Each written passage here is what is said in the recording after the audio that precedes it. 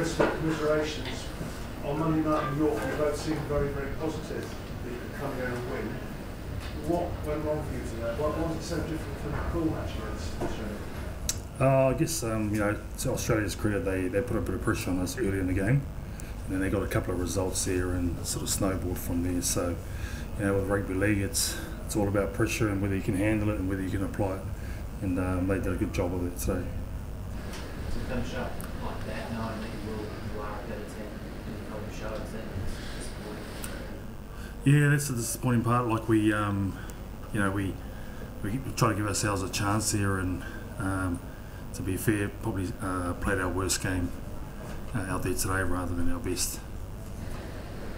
3 successive defeats in finals by Australia now. How do you bridge that gap? Yeah, we'll have to go away and review it. There's a few things that need to change and that'll be looked at. So, obviously the game's growing so rapidly over in Australia, and we need to try and get on that train as well, and prepare our players as best we can to get them to play at the standards that we need them to. So what changes will you introduce? So for us, yeah, it's more about identifying talent. That's it in Australia as well, and just making sure we harness them and put them into our database where we can start to develop, and also prepare them for the 2025 World Cup.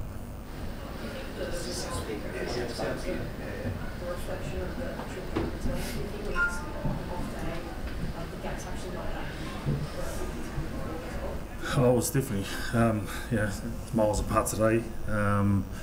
Yeah, it's a strange one, to be honest. We sort of went out there, like I said, we sort of froze and didn't get the job done. And to their credit,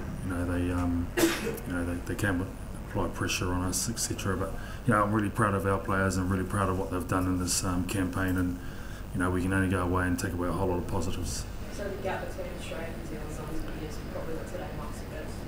Possibly, if we start playing more test matches, get regular games, then we'll be better equipped, I guess. With the commiserations on today, one of the real benefits for the Jillarooss is the ability to rest players. How is your squad feeling after a 4-day turnaround between so many games? Yeah, we didn't rest as many players as we wanted to. We actually wanted them game hardened and match fit, and I don't think that sort of played a massive part in the performance today. We were healthy. We were trotting around. We had a couple of bangs and bruises and all that sort of stuff, but from an injury point of view, we were fine. So yeah, we sort of can't put it down to that. Krystal, recognition, thanks so much. Is that what it felt like at the start? Yeah, just we kind of started on the back foot and things just accumulated backwards from there, and we just struggled to sort of find our way back into the game. But despite the scoreboard, I was still proud of the girls' efforts, and not just today, but obviously we probably, like Ricky said, played our worst game. But through this campaign, we've been a tight-knit unit, and it's been a great campaign. So we've had a lot of small wins. Although we didn't win the World Cup, I'm still proud of the girls and what we've accomplished. It's probably difficult to comment Australia. What can they tell them? Yeah, I think it's definitely it was well organised. I guess we enjoyed where we were, and fans were awesome. York as a community got behind us, and when we got down here it was the same sort of thing as well.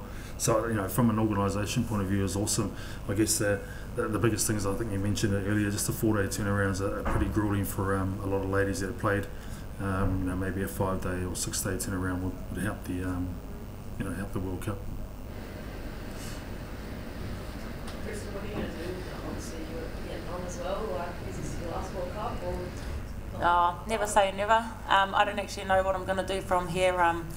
I'll just sort of see how the body recovers from World Cup and see what opportunities arise, and I'll just take it from there.